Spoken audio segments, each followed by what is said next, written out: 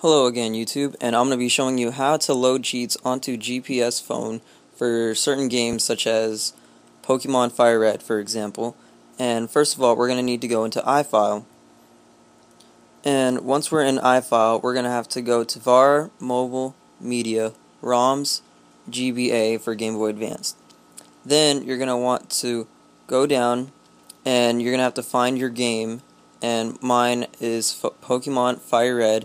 You have to press edit, +sign, and you're going to have to label it exactly how it's shown. Pokemon Fire Red, and then you're going to have to put a .cht for cheat. And then once you're done with that, you're going to have to put the type as to a regular file. And then once you're done with that, you're going to go to the file that says Pokemon Fire Red version cheat, and you're going to have to click on it. And once you click on it, you're going to press text viewer. And once you're in text viewer, you're going to have all the cheats with right here that are already loaded, unless you have some different cheats you already searched up and already have. And what you're going to do for like infinite money or instant battle win, I already have some cheats loaded up. I recommend going onto NeoSeeker or supercheats.com to find the cheats that you want. And once you have the cheats like in the copy and paste board, you're going to click, let me get out of here real quick. You're going to click your game.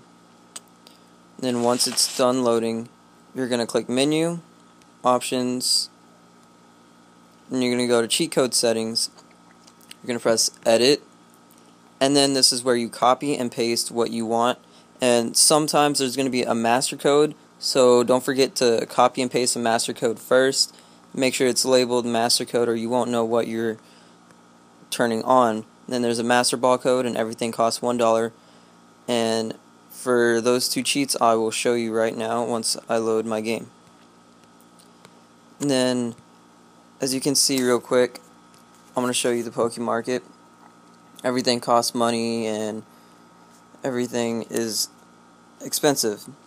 When you go and load the cheats, you go and turn all the switches on that you want. And once they're all on, you press done, done, and once I go back to the man, everything costs $1 or 1 coin, and the Pokeball is now replaced with a Master Ball, and you can keep clicking this repeatedly to get as many Master Balls as you want, and it says Master Balls, and that's how many I have.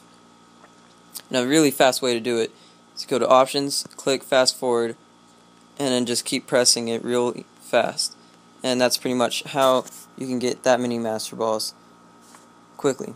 And that is how to load up cheats into any game that you pretty much want to load it into. And then you can click save, you can quit, and it'll be there. Same goes for my Super Mario Advance 2. I have cheats on it, and the cheats basically give you infinite lives, invincibility, and so forth. And you can do this for any game on the Game Boy Advance as long as there's cheats for it. And there you go, that's how you do it. Thanks for watching.